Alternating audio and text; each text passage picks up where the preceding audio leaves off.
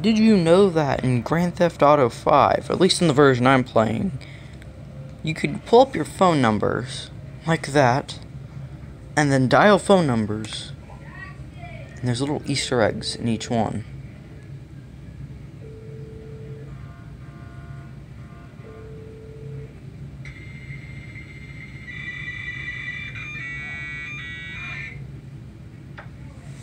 Like that. Or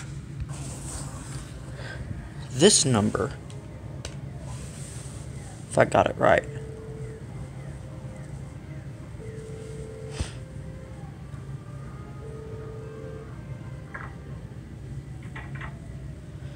If you're unaware what happened, the person picked up the phone and set it down. Here's a demonstration. Little Easter eggs are hidden all over the game. Phone numbers, stuff like that. If you're wondering how to pull out the phone number, you pull up your phone, go to contacts, then press X or square if you're playing on PlayStation. I'm playing on Xbox. Then it'll pull up the phone number choice. And then you type in the phone number you want. And then you hit X again, or square. Then it will dial that number.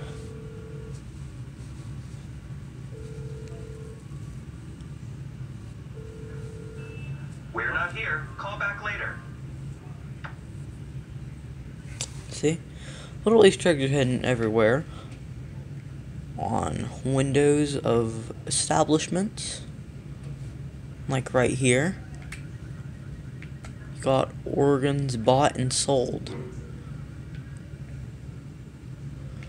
And then, when you dial that number, here as demonstrated, you can then proceed to hit enter or not enter. I don't know for PC, I only know on PlayStation and Xbox. And then you're done calling. This mailbox is full. Goodbye. Little Easter eggs are just hidden everywhere. Different with each one.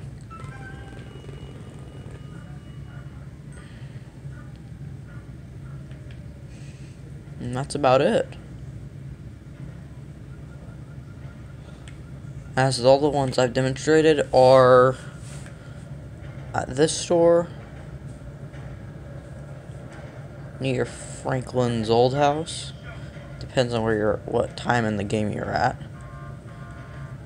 And yes, I am playing this all with one hand.